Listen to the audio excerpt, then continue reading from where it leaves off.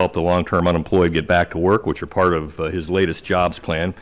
There's certainly bipartisan agreement on that goal of getting people back to work, but we need to do a better job helping all of the unemployed return to work, because today's short-term unemployed workers risk becoming tomorrow's long-term unemployed. For example, one of America's 14 million unemployed workers, Ms. Deane, will testify shortly about her experience since being laid off in June.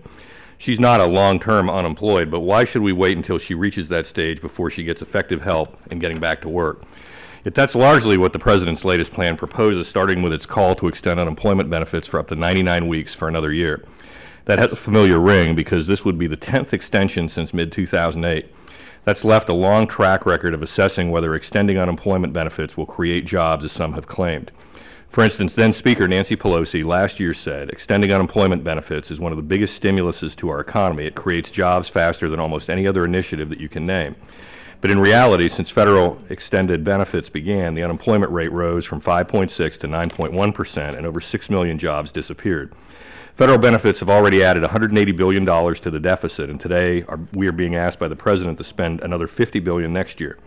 Other proposals in this plan have a familiar ring, too. For example, like provisions in the Democrats' 2009 stimulus law, the President's latest plan proposes more temporary federal funds if states adopt UI policies dozens of states already support. If these programs have merit, and many states already use them, why must the federal government again spend billions of dollars for other states to adopt them, too? There's no free lunch here. The administration has proposed new taxes on job creators to pay for this new spending, but Senate Democrats have already rejected some of those.